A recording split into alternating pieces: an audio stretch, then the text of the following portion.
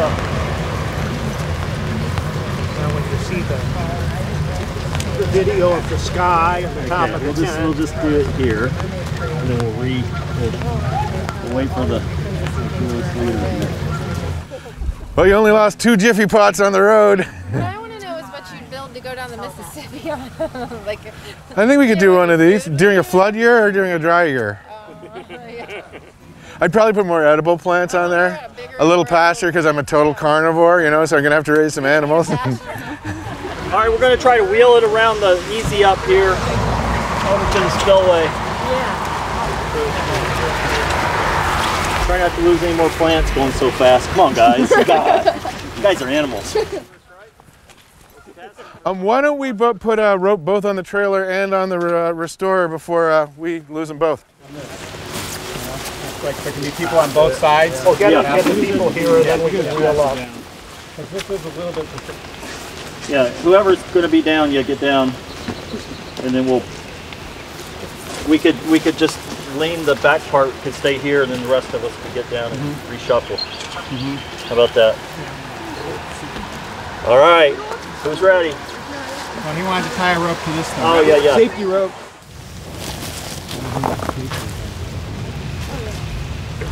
This is pretty fancy. I like these pillars inside the spillway. Right. Yeah, right. It's gonna float. Let's put it in the water. What's that? Very cool knot you just did. Oh, this is splice. That was my former life. I was a itinerant merchant marine, yeah. Boat delivery guy. Let's do it. What are we going to go down the spillway? Yeah, we were going to go here and then launch it that way. Right on. We could tilt the trailer, or we could just... Let's just pick it up. Okay.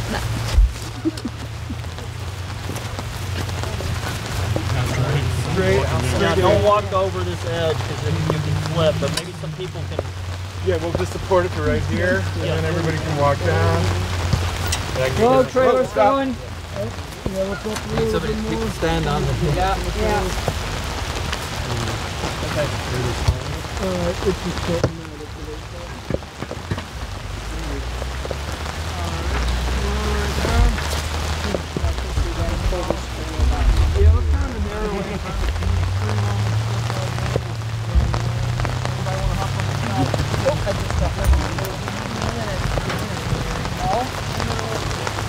Pretty close to that edge. You take that stone.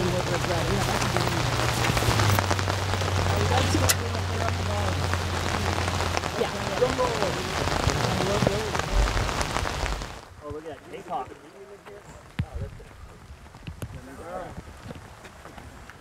What about your fishing media? Oh, look at that. Yeah, well, we're going to... Oh, Yeah. we didn't break the bottle of champagne. Woo! Oh, that one did. In. Nice. So that's where we wanted it to float.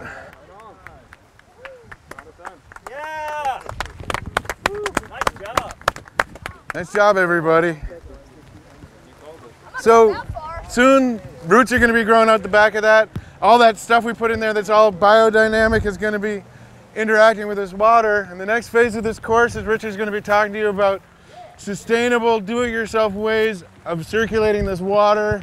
And in the future, this pond could be much more heavily loaded and grow more fish because all this nitrogen and phosphorus can come to us and the rainfall falls to us. And then we can convert it to algae and fish flesh and make this pond super productive, but also super healthy and clear. So more of these do-it-yourself floating islands with do-it-yourself water circulation devices. And this is, you know, again, Living Web has done a fantastic thing by giving us this opportunity to do this. Now I had a question. Should we get some blocks before we get another big rain so it doesn't go down the spillway and anchor it over there someplace? Yeah, we should canoe it and maybe that way, right?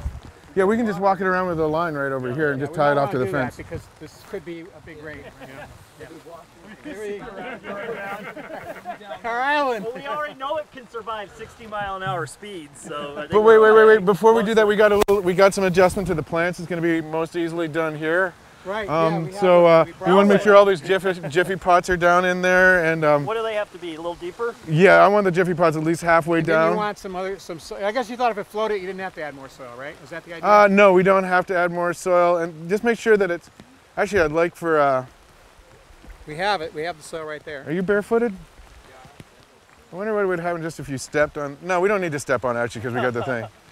Just if you can just put your weight on it and kind of just don't. We don't want to float away the media, but we just want to make sure it gets damp right now. If we could do that on both sides. That floats exactly where you thought it was. Yeah, yeah. Pull the loop around away from the bamboo and get more centered. Would like one of these, this size, work for a pond like this, or would you No. want more? You want more? I would say more. Yeah. More? Okay. With surface area, more is better. Okay. Yeah. And this should be bigger, but this would seem like something we could do reasonably in a day with the class. And so this was but really we could have done a 10-foot wide one with the bamboo things, but we just didn't know what we know now. You know, we've learned a lot today. And one is Kapok rocks. Look at that, just puffing up, putt. Yeah, Wow. the Kapok is doing it. That's awesome. I mean, that's perfect. Look at the cedar is halfway. So yeah, if we can get every one of those jiffy pots so it's like right down at the level of the top of the Kapok bags. And if if the jiffy pot breaks up and you're just putting clay in there, all good. Yeah, sure.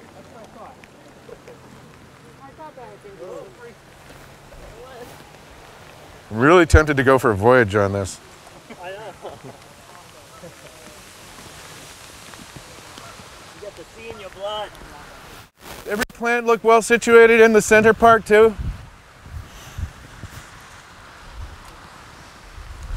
So Maybe we can use some more medium.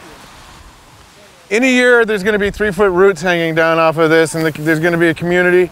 And also what happened is these are going to act really effectively as fish nurseries because the little fry can go up and hide in the roots and they don't get predated on, so they can get to a more viable size and then they get out. And so this is going to be like a fish nursery, and like people are going to start figuring out that if you want to go fishing on this pond, you just put a cast right by this one and you're going to come back with a granddaddy that's waiting for one of the little guys under there. Have you ever seen like a mini version of this?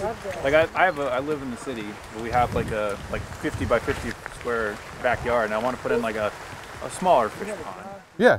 And that's really cool. I never thought about anything like this as far as like how many people water. Like, could you do something like this big around, like a little mini island with just like a few plants on it? Or, Yeah, absolutely. Yeah. I didn't know if there was like a size where you go like below a certain size. No.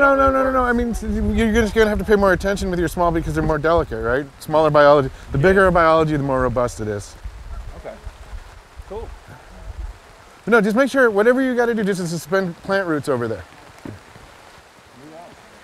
And sometimes that's just easier, just filling up with those expanded clay pellets instead of having an island and just planting right on the expand. So make part of your fish tank a little constructed wetland, yeah, and pump through that. I just think the island's cool. Yeah, I do too. It's just such a neat concept. We can finish this discussion inside, probably, right? Sure.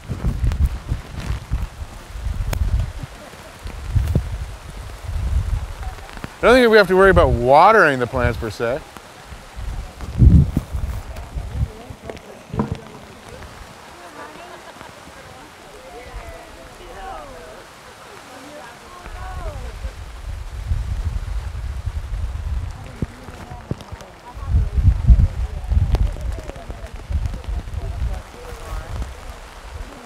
Huckleberry fin. This is the new huckleberry fin. Yeah.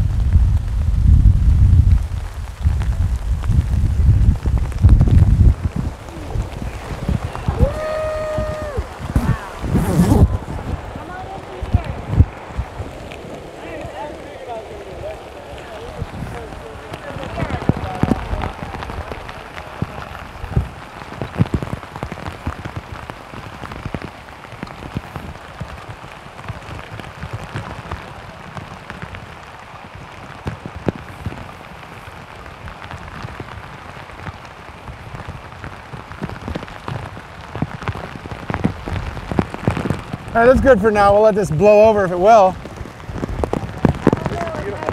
Yeah, pretty psyched about this.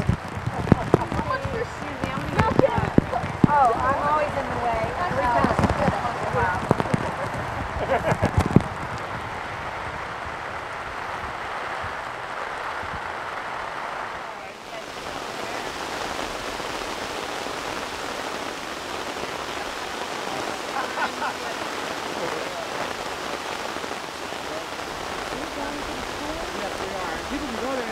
Are we having fun yet?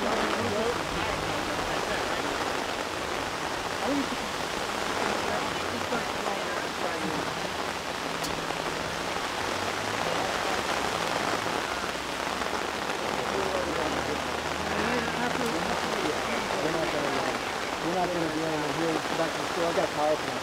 Yeah, it's okay. We still have to wait until... Yeah, I know. I'm just saying. Yeah.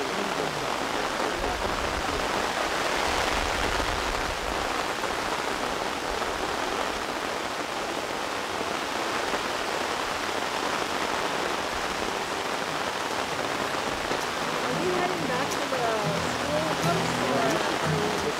Well, I think we're really just waiting. Good idea, I think. Yeah.